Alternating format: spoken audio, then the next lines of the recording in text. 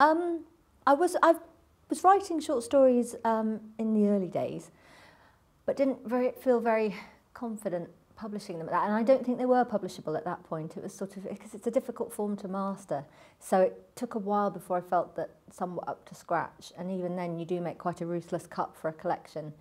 But there is something about the form. I think it improves my writing. I think those structures that you end up using, even if it's just a sense of a shape when you're beginning to write, are very good for me as a writer, and they sort of bring me into new territory in a way.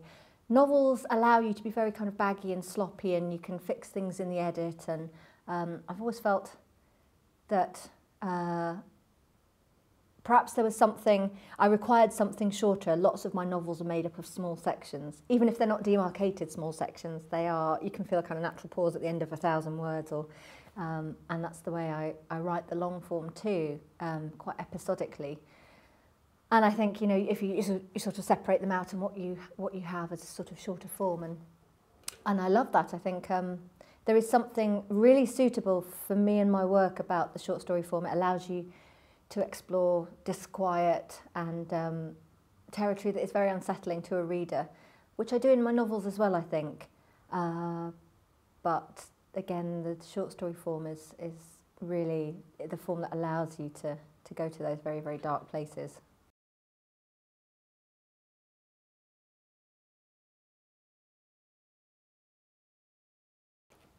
There is a sense of sort of how gratuitous can you be, and what new and disturbing territory are you able to come across as a writer. And I wonder if that's just a sort of salacious aspect, or you know, there'll be a scene.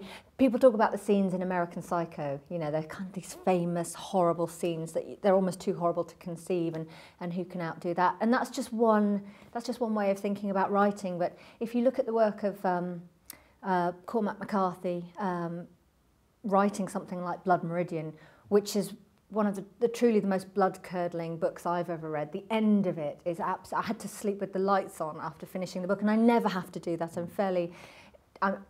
With fiction anyway, I'm very, I have a very, you know, strong constitution.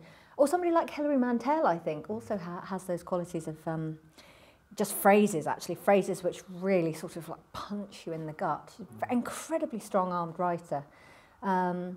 And I think that's far more interesting territory. That's powerful writing as opposed to just disturbing and violent writing. And it's there for a reason. It's exploring something about human beings. It's taking you to one side of the spectrum, which we're all on. I mean, we're all capable of certain minor atrocities probably, and even exploring those minor atrocities can be quite interesting.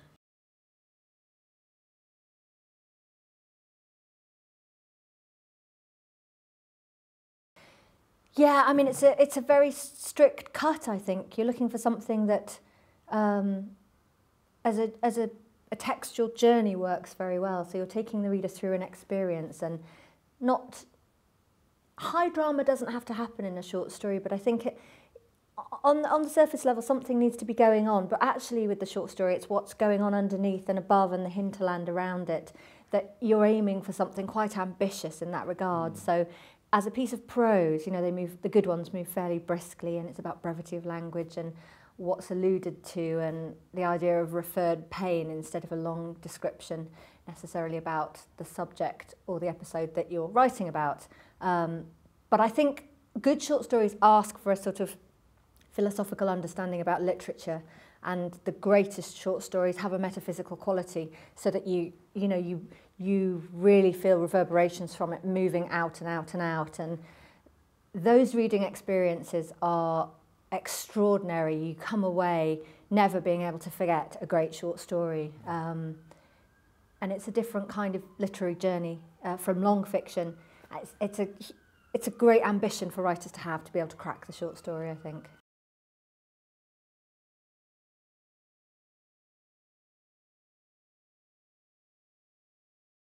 It's probably the sense of wanting to make an inquiry into a subject. So the 4 novels that I've written, and I'm about to finish my 5th, have all been governed by an idea, really, before character, probably even before place, although I very quickly get a sense of the place that the book's going to be set in.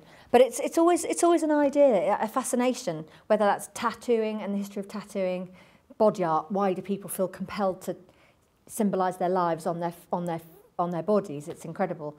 So the Electric Michelangelo was an inquiry into tattooing, and it took in the seaside industries in their kind of fall and decline in the UK and in America and various other things, you know, politics swirling around it. But that was the driving interest for me. The novel that I'm writing now is about, it imagines a reintroduction of grey wolves to Britain, because I'm interested in apex predators and the idea of a healthy environment. What do we do with any wilderness that we might have or might be able to recreate in Britain? There's not much of it left, but how does the nation feel about that? On the one hand, it would create a healthier countryside, but you know, sheep farming, you know, these things are at odds. So it's the interest, and I think those kind of interests are complicated, and they do require a lot of space. So they need to be set into the longer form. Whereas the short story, I just have a sense of an incident that might be occurring, or a kind of character interaction, or just a scenario that seems like a motif for something much, much bigger. So I'm very happy to kind of try and, you know, bring the world down to a pinhead essentially, but within that, you know, there's enough satisfaction from that piece. But it's usually more of a kind of an aloof. Oh, I don't know how to describe it really. Not a thorough examination, but just a sense that something that might happen might mean something very important somehow.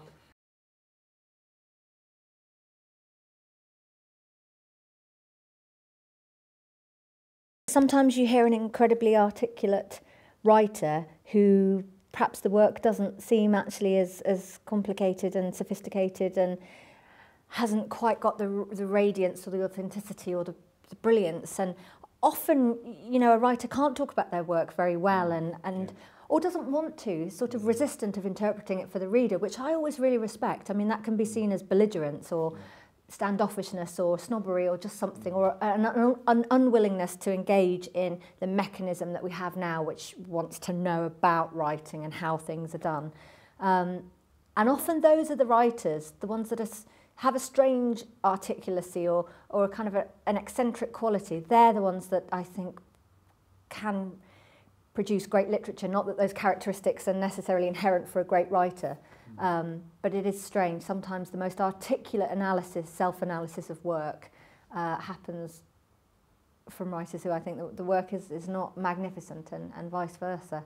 But I do love hearing writers talk about their work, because I always feel like I can't quite do it with myself. I can't quite nail what I mean. And if you do hear somebody talking brilliantly about literature generally, not just their own work, I'm always slightly in awe of that. And it's wonderful to hear it, because you think, that's what I meant. Like when you read a great book, you think, yes, that's life, that's like life. It's wonderful to hear someone else articulating it for you.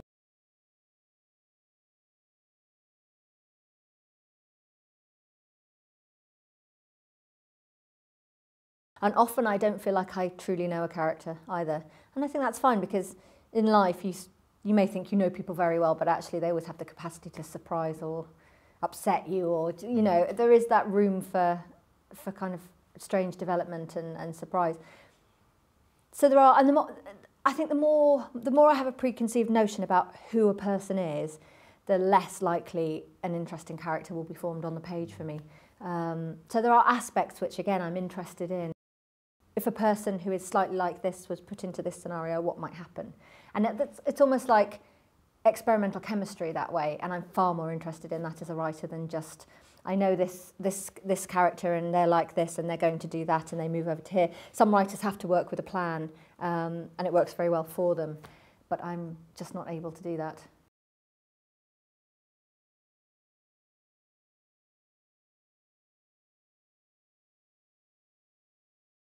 As a reading experience, I always enjoy just being lost in the world, and the world is real and whole and seamless.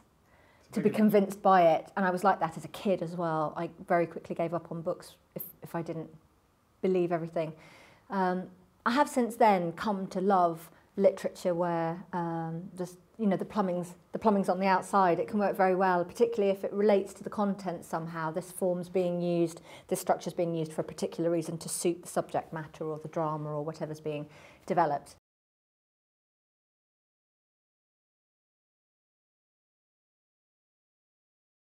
Something like How to Get Filthy Rich in Rising Asia by Mohsin Hamid. It's great. It sort of comes as a self-help book. So the address is in the second person, which is wonderful. You know, it's sort of how you are going to make your fortune. And the structure of the self-help book is left in. So each chapter begins with a sort of an introduction from the narrator of how this can be achieved, and then it morphs into the story of the character of you, essentially. And it's wonderful. It works really well. It's almost, you couldn't imagine another way that book could be put forward.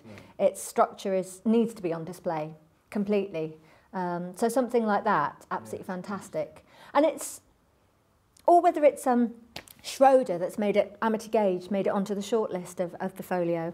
And it's a document that's being written, it's a letter of confession really, written to an ex-wife by a character in prison. He's in prison for abducting his daughter, and you find that out quickly. So, you know, there it is. That's everything. That sort of tells you the end of the story as well, in a way. But because the voice is so compelling and this character is so complicated and charming, but you know he's obviously acted out of turn, it sort of draws you through the rest of the story. It's very, very well done. You know, the sort of structure shown at the beginning, and then, you know, moving into actually the story itself, and you forget that this is a kind of a document being written in prison.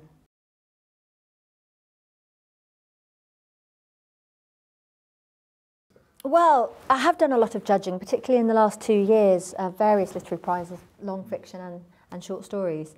And I mean, the short story, you can have discussions about the form, and with the short story, it's much easier for a piece of writing to fail than it is to succeed. So I think the lists often are obvious because so few people can write short stories well, and that's just the way of it. And then what you're thinking about is sort of the pacing within, the sort of metaphysics of it, whether it works as a kind of a classic piece that will be read and that's memorable and is doing lots, perhaps being innovative within that form, which seems quite strict, but actually the short story can be very experimental. And when you find a writer who is able to really move the walls, you know, absolutely wonderful. But I think for fiction and short stories, long fiction and short stories, the judging criteria is always how well has a writer achieved or fulfilled their own ambition for a book, whatever that ambition may be. So it's not really to do about what's a topical subject matter, whether this is more worthy in subject matter. Sometimes that can really work and chime with you as a reader. It's just more about what have they set out to achieve and have they done it? What's the vision for the book been, and how wonderfully and radiantly has that been fulfilled? And of course, every book dictates its own, you know, merit that way. And it's incredibly hard. It's incredibly hard. I mean, you look at the shortlist of the folio this year, the books are so very different, incredibly different in form and style. It's going to be immensely hard to come up with a winner. But what you hope as a judge is that you have created a shortlist or helped create a shortlist, which in itself is a kind of winning pattern of that year. And the winner is arbitrary in the end. I mean, there might be a clear winner, or as they say, every book on the shortlist is a worthy winner, and sometimes that's actually true, and it's almost impossible. But you very rarely see a prize split between two writers, and I think that's a shame.